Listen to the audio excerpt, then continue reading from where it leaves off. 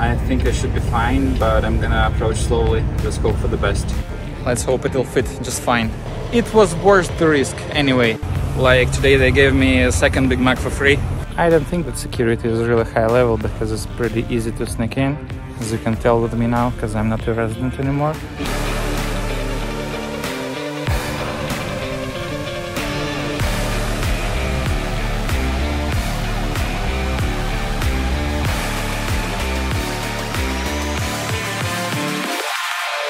Hello everyone and welcome to another week of Trucking with Vlad. Today is Monday and I'm starting my work week. My wife just brought me here and she's leaving back home and I have some work to do. So first, let's check the mud flap because it has been fixed since I got here to the parking lot. I left them the old one just in case if they can salvage it, but they just installed a new one. There is my original mud flap and the new mud flap. Looks a little different, but it's in its place, so it doesn't really matter. So let's do PTI and we have to finish our delivery, which is only 30 minutes away from here.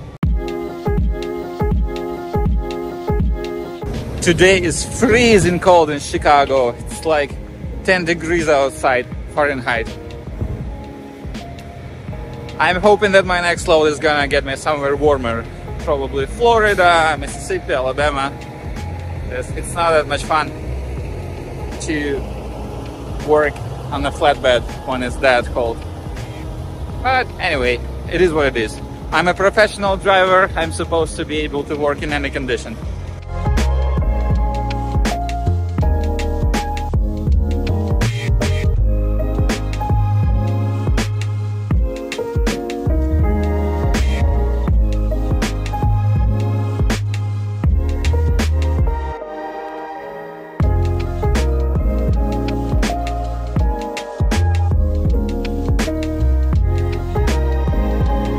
Right, I'm done with my PTI now. Let's go and complete this delivery.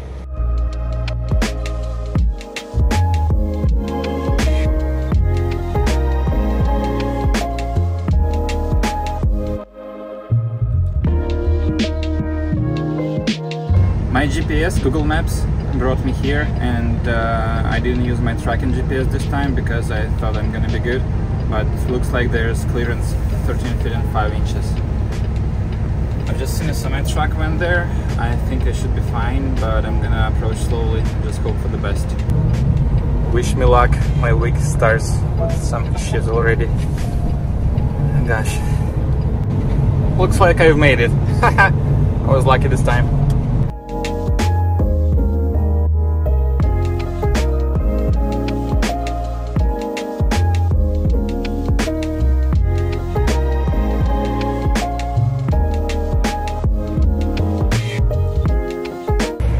So busy here today, plenty of trucks, but most of them are picking up, so I have a delivery.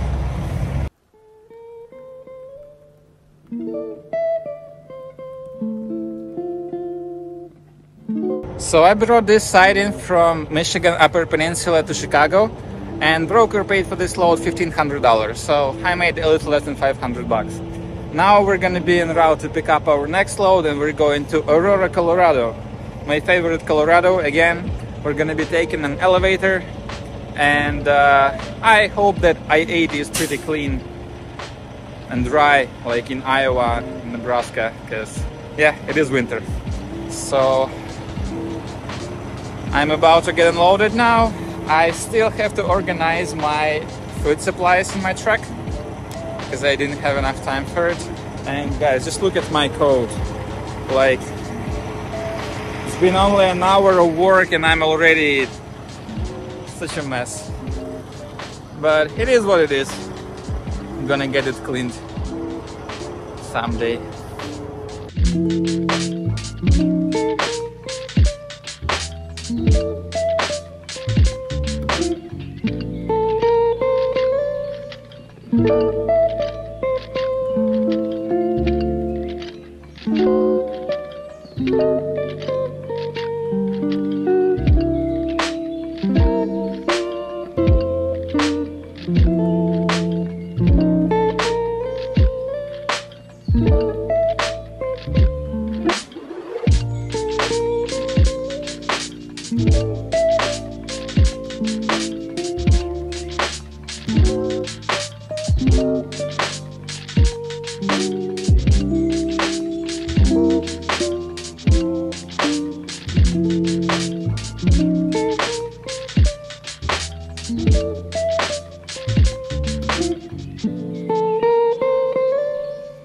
I've made it to my pickup. Turns out I have an appointment and I'm an hour and a half early, but they will load me now anyway. So everything's going good now.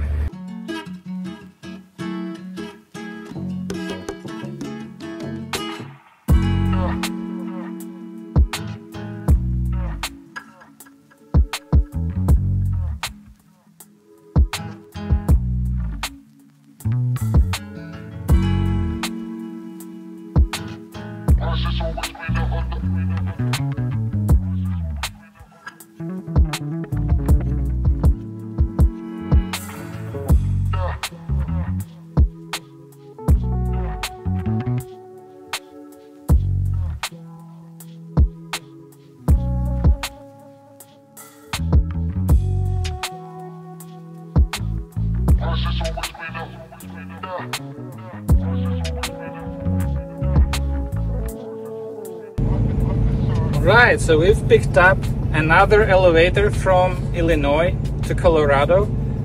This shipper is like 2 miles away from the previous shipper when I picked up an elevator a couple of weeks ago. And last time we delivered an elevator to Denver downtown. This time we're going to Aurora, Colorado. It's like the suburb of Denver in the Southlands area. This load again is pretty light. It's like maybe 10-15,000 pounds tops. Broker pays for this load $4,400, which is $100 less than last time, but still not that bad. 1,000 miles, 14.5 hours of driving. It's $4.4 per mile. So yeah, I'm ready to roll.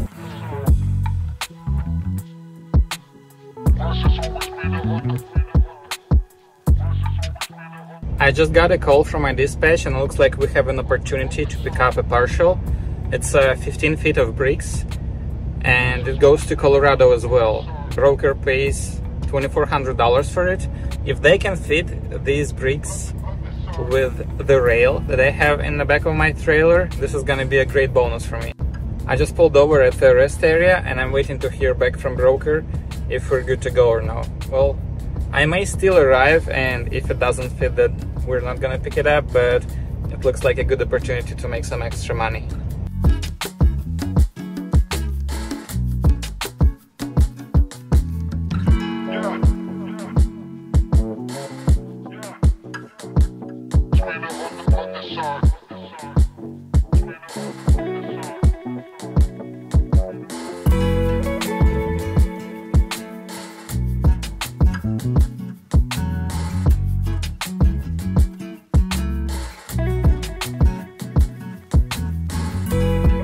I arrived at this brick facility. Everything is looking good now. Looks like it's 11 bundles. It should weigh like 20,000 pounds. Let's hope it'll fit just fine, because if it works out, then I will make extra 800 bucks for the same trip I'm already doing. No luck for me today with the partial. They said they can't load me because they don't want to be liable in case if something happens to that rail, because they don't want to touch it at all. And they didn't want to put it all the way in the back because it's 20,000 pounds. Like, I may have a risk of jackknifing if I hit the ice. I mean, it's reasonable, but I could have made $840 easily. Oh well, it was worth the risk anyway. I spent an hour of my time coming here, but yeah, I keep on going with no partial.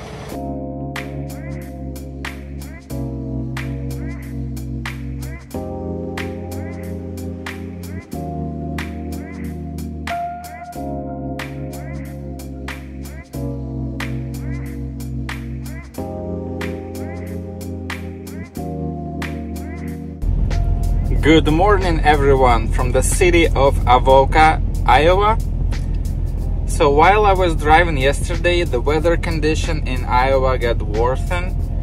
It's extremely cold, like now it's 5 degrees outside Fahrenheit, and the road yesterday night got pretty icy. So I stopped earlier than planned, and also I've decided to sleep through the whole night and wait until it's gonna be nice and bright outside to continue my journey, because when it's dark, I just can't see everything on the road. Like, it's pretty dangerous to drive on an icy road in the night. So yeah, now it's almost 9 a.m. and I'm ready to continue driving. I have 8.5 hours of driving ahead to get to Denver, Colorado, and that means that I'm gonna get there after sunset, which ruins my plans to go to explore Red Rocks or something, but safety is top priority for me. I would like to stay alive, to stay safe, not to get stranded, not to get jackknifed or anything like that. So yeah, I'm taking slow and safe approach here. Now I'm gonna do my PTI and we'll be ready to roll.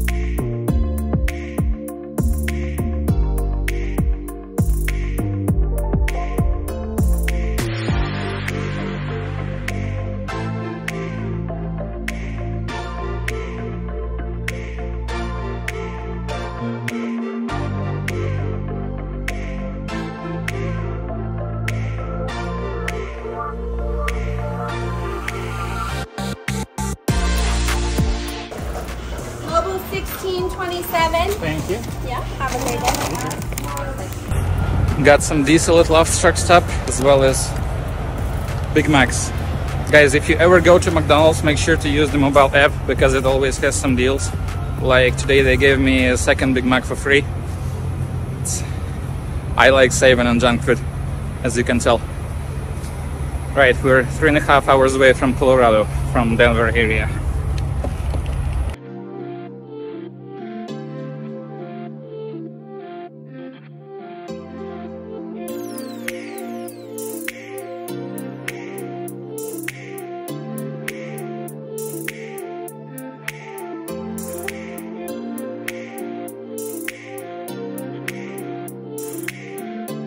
Before I became a truck driver, I used to be a cable guy for a major communication company. And I've connected this particular house several years ago. And this is the complex where I used to live. I'm gonna show you now how it looks like. This is a really great place in Denver, Colorado.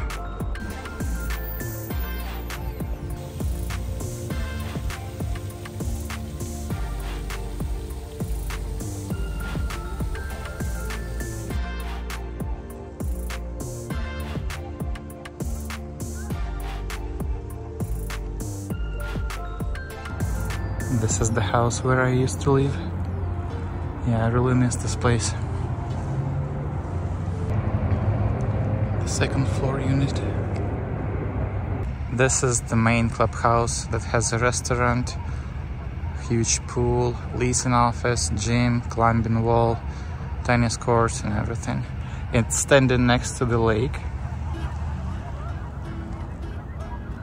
which is an awesome feature. This complex has enormous territory. There used to be 6 villages, and each of those villages has their own clubhouse with pool, hot tub, and some sorts of other amenities. But they also have like a main leasing office, and also they have a private lake, and all this stuff is gated.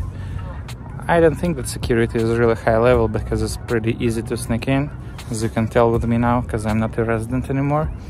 But I know all about this place.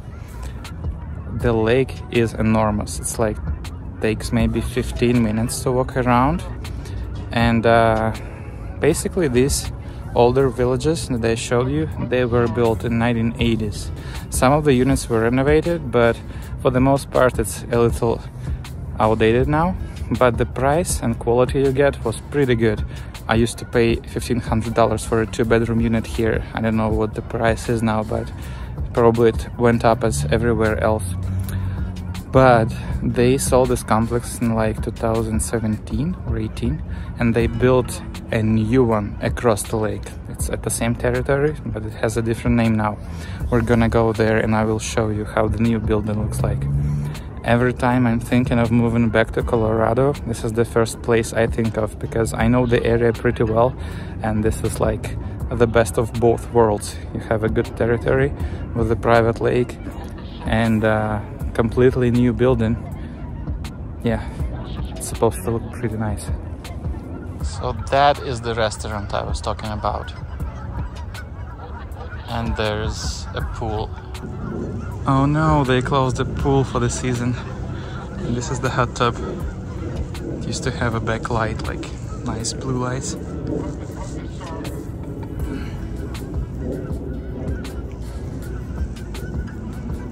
There's a restaurant for residents. Cool thing about this restaurant is it's not really expensive. I went there maybe twice, but they have pretty low prices, like for wings, mimosas, some other appetizers. This is another village, one of the old ones, and this is their clubhouse. It is smaller, but it has a picnic area with a grill and everything, and a pool that's closed for the season too. It's very convenient because you don't have to walk too far to enjoy outdoors with your friends and family. Let me guys know in the comments if you like this tour you didn't ask for. I'm just excited about this place, so trying to show everything around here. And that's the new building I was talking about.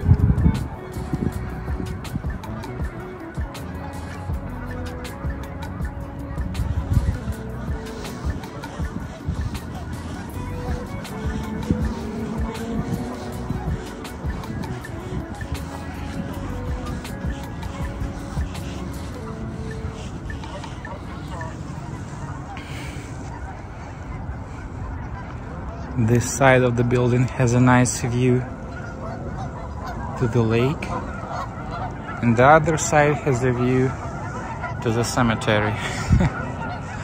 But it's green and peaceful. No noisy neighbors when you're next to cemetery.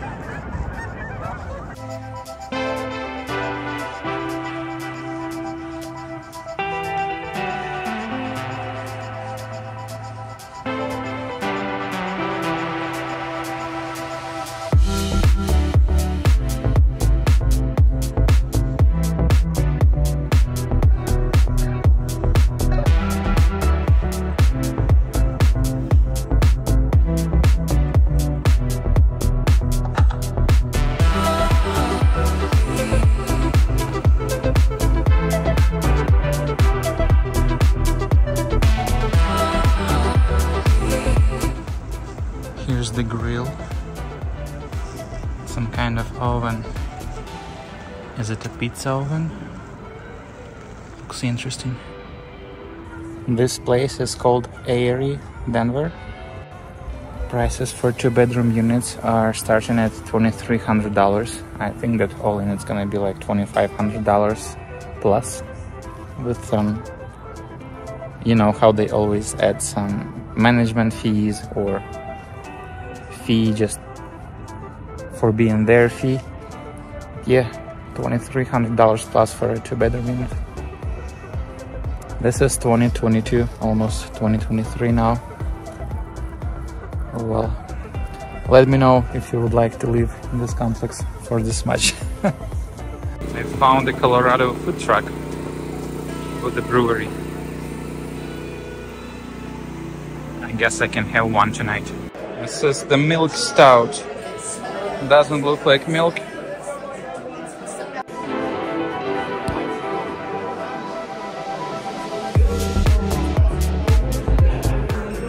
Burger is ready. Hey, thank you. You too.